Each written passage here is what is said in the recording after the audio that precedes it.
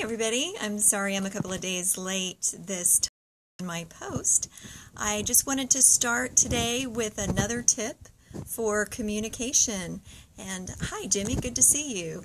I wanted to talk a little bit more about communication skills and tips. I talked about that a couple of weeks ago. This week I'm going to talk to you about the mind reading myth. And this is a two-way myth. It's one is don't ask and the other one's don't tell. The first part of the mind reading myth is when we assume we know what somebody else is thinking. And we usually assume something negative when it's particularly toxic to our relationship with that person and how well that communication process is going to go.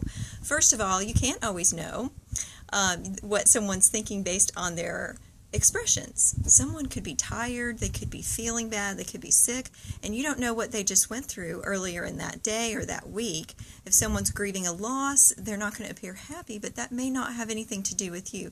So if you don't ask how someone's doing or why they seem to not be feeling well, you're not going to be able to know for sure. And if someone is not responding the way you hoped to a particular message you've given them or an opportunity that you've given them, you need to ask. Always ask for somebody to tell you what they're thinking, how they're feeling, and what's going on. The more clearly you communicate, the more effective it's going to be. That should go without saying, but we do it all the time. We make assumptions based on what we think we see. The second part of that is assuming other people know what you're thinking. My favorite example of this is in spouse relationships, romantic relationships. They should know what I want for Christmas. They should know what I want for my birthday because they should just know me. Well, they don't know what you want unless you tell them. They're never going to know what you want unless you tell them. They don't know what you expect them to do around the house unless you tell them. So the more clearly you can communicate, the less you can have disappointments in your relationships. And that goes with any relationship, even in business, in partnerships, any kind of community relationships. Depends on who's cleaning the house well, Jimmy. Not always women don't always do it well, and it depends on who's at home during the day. So sometimes we have to work on communicating what we expect and communicating what we're willing to do. And that is very, that's funny. That's my mother telling Jimmy to go away about women should always do the cleaning. That's pretty funny. So always communicate what you expect, what you want, and what you're willing to do, and what you're not willing to do. Be clear, set boundaries.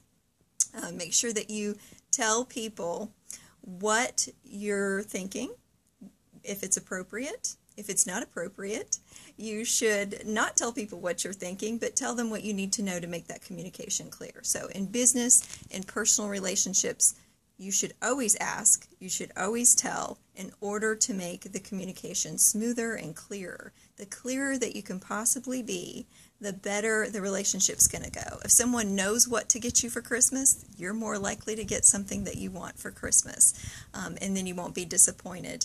And it isn't just about Christmas gifts. It's about what kind of expectations you have in that relationship.